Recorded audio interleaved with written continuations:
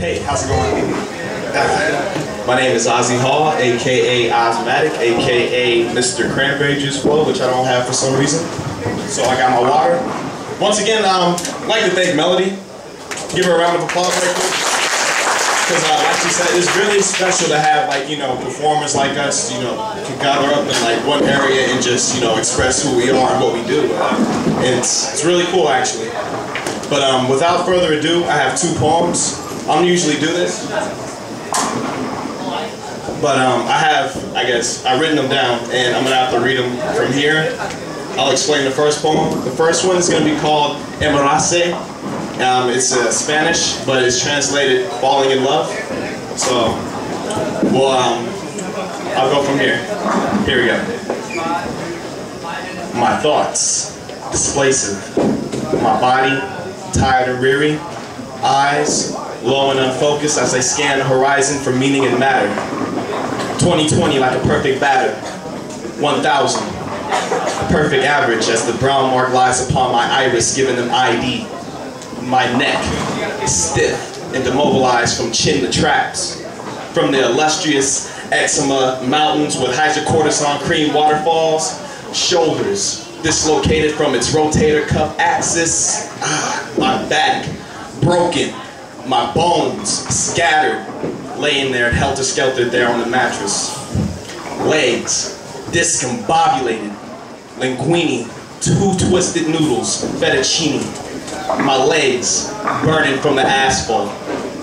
Damn, it looks like it's been running to the point where I guess rubber and epidermic soles become transparent, leaving them with just bare bone.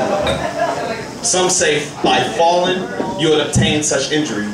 But what if I was to tell you that that vegetable in my mangled remains never happened? It was just in my mind, caused by my heart. It was the thought when I found out that you cheated on me. These feelings are all trapped in my mind. The product of falling in love with you, and what I say. Thank you. So, that was the first one. And I have a second one which I just wrote 2 days ago. So it's pretty awesome. Come on. Alright, so that being said, I like to call this one This. This.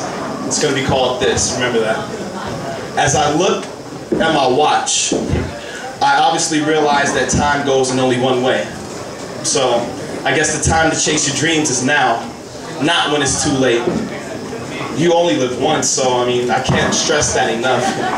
So why poison yourself by being trapped in the quote-unquote American dream, maintaining a steady job, just par enough even to get you what you need, instead of what you want, instead of what you desire, instead of what you relish? I mean, damn, it's the absolute ultimate concern. For me, making music is the reason why I open my eyes, and it's probably what I'll be doing until I reach the skies and my ashes migrate with the soil. But then again, you probably wouldn't understand. But if anyone had a dream, they could probably relate to me.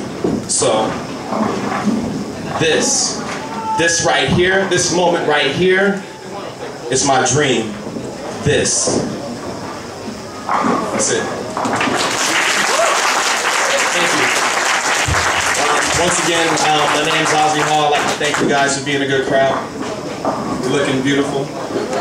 So, I'm going to leave it to Melody. Thank you.